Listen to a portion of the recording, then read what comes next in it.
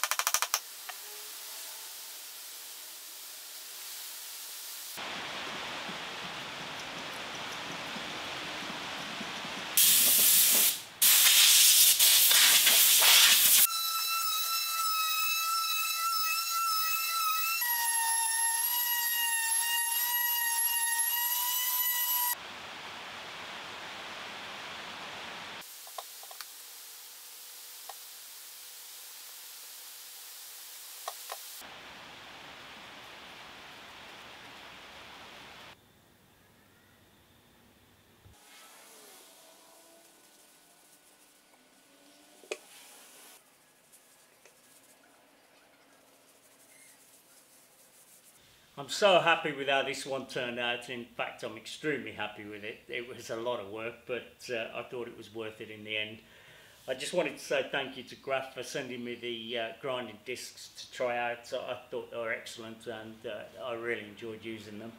I already have quite a few carving discs that I use on the angle grinder, and you've probably seen them in past videos, but I thought these were as good as anything else I've tried, so I definitely recommend them. They plunged into the timber with no effort at all, and they absolutely tore through the timber when I needed it to. And if you used the disc on its side to carve with, they had lots of control and they left a good finish, so definitely recommend them, and I'll put a link in the description below. So hopefully you enjoyed it. If you did, please like and subscribe, and I just wanted to say thank you to everybody who's bought one of my t-shirts. I really appreciate it, so thanks for that. Thanks everybody for watching, and I'll see you on the next one.